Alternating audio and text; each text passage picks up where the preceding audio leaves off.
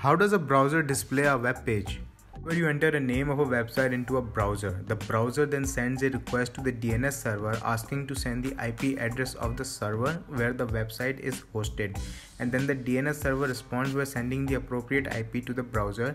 And then the browser connects to the server hosting the website, asking it to send a copy back to the browser.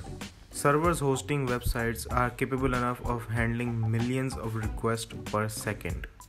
But for the purpose of this demo, we will be using a Raspberry Pi 4 and installing Nginx on it, which is a open source web server and load balancing software.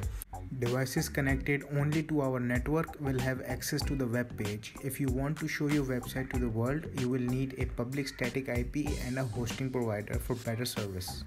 Setting up Nginx is pretty easy. Just go ahead and type sudo apt install Nginx into your terminal and hit enter, and the installation process will start.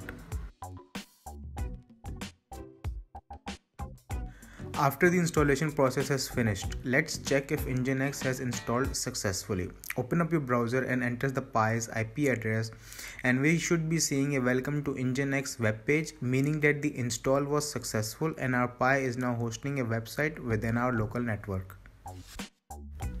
The configuration file for Nginx are stored in the etc/nginx directory, and the default site configuration file is in the sites available directory.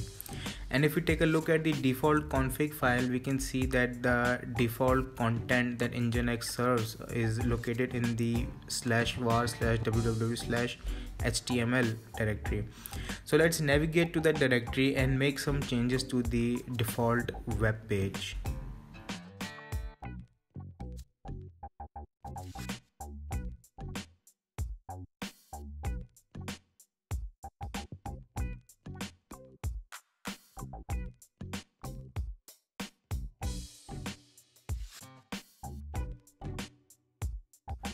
After making changes to the HTML file, save the file and refresh your browser for the changes to take effect.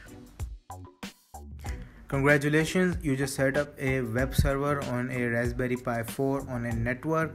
So if you liked today's video, please consider subscribing to the channel and hit that like button and that notification bell, and I'll see you in the next one.